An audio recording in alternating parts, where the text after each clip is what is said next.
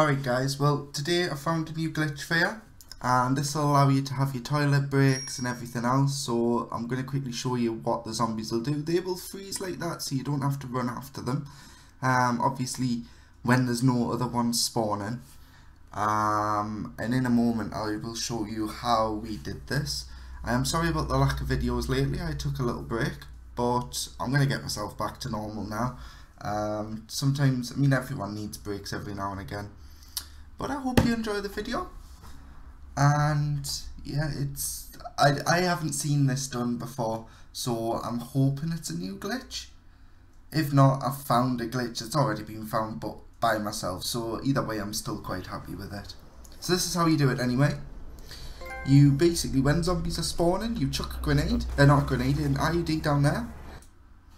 And by doing this, you end up freezing zombies that are outside of the map, which I will show you in a minute. Down there, yeah, you see it frozen?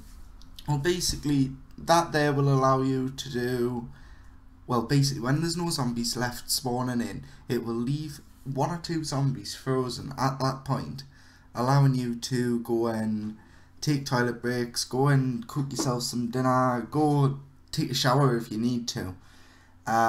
Without anybody having to run a zombie around, which gets rid of the problem of having to trust somebody to look after a zombie.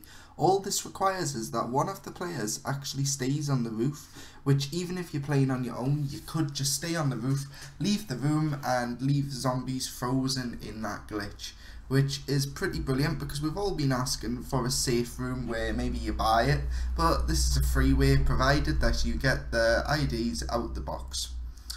So it does rely on that, but apart from that, it's a very easy glitch to do, and it works every time because I did it a couple of rounds in a row just to test this, and you can do it anywhere on the roof, not just where I am, but I preferred it from here.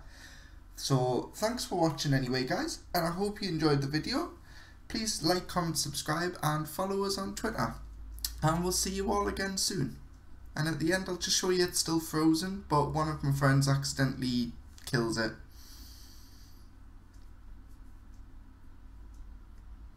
Yep, like that. Anyway, bye guys.